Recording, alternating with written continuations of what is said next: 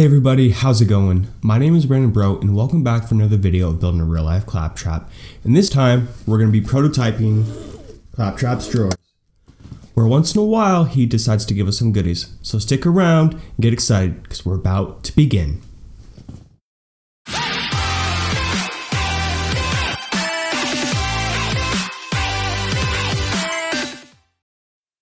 Alright everyone, let's go ahead and jump right into it. So when I began this project in the overall Claptrap build, I soon began to realize that I was going to run into some problems.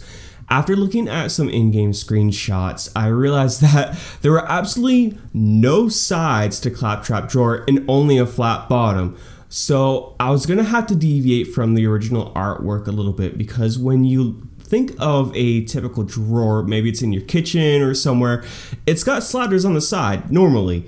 And to make this easier on myself, I decided that that was probably going to be the best course of action. So that's what I went with.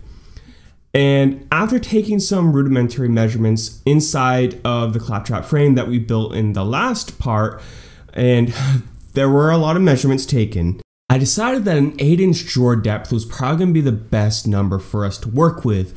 That would give the drawer opening enough room to place usable items within, but also to leave enough room inside of the frame for any additional items that I may choose to put in there in the future. Let's not waste any time though, let's get into the components and into the build.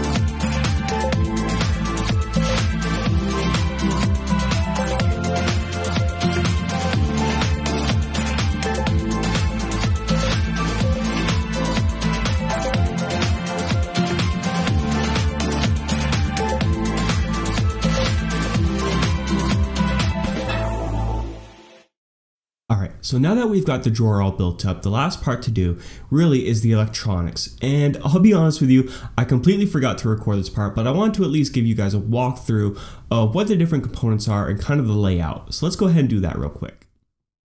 Alright, so here we have all the electronics all laid out, and up at the top we have the Arduino UNO, the A4988 stepper motor driver, and then the HC05 Bluetooth module. We have power coming from the Arduino to the breadboard, which is in turn powering the stepper motor driver and the Bluetooth module. Between the Bluetooth module, I know it looks really confusing, but we have the serial connection going to the Arduino. And then we also have a step and direction wire coming from the Arduino to the motor driver. Now, back here we have another power wire, and the Arduino powers the driver itself, but then we have power coming from the HT60 here, which is actually powering the motor itself. That way we don't overburden the Arduino and burn some stuff out. Lastly, we have some power going to the limit switches, and those limit switches are then in turn communicating with the Arduino here to let us know when those limit switches have been tripped. And that really sums up everything. It's pretty simple, pretty straightforward. I know it looks like a big old rat nest here, but it works really well.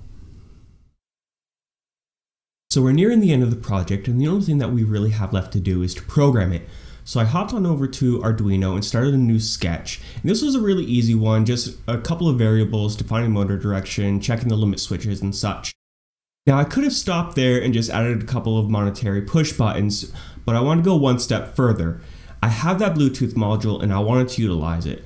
So if you're an Android user, you can use what's called MIT App Inventor 2. And this is a really easy platform. It's web-based where you can go in and make apps for your phone.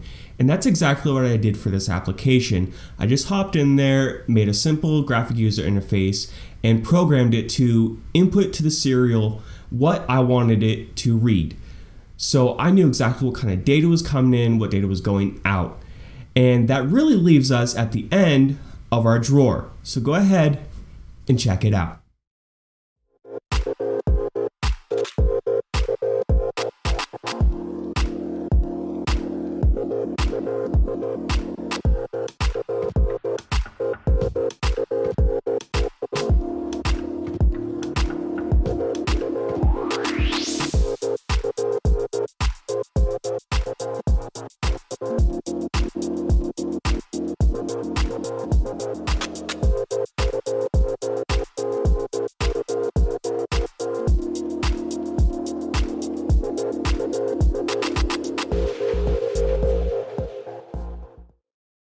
Alright everyone, that's going to do it for this video.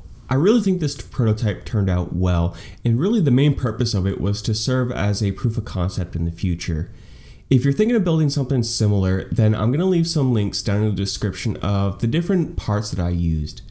If you liked this video, go ahead and smash that like button, and please leave a comment because I'd love to know your thoughts and ideas, and consider subscribing as well.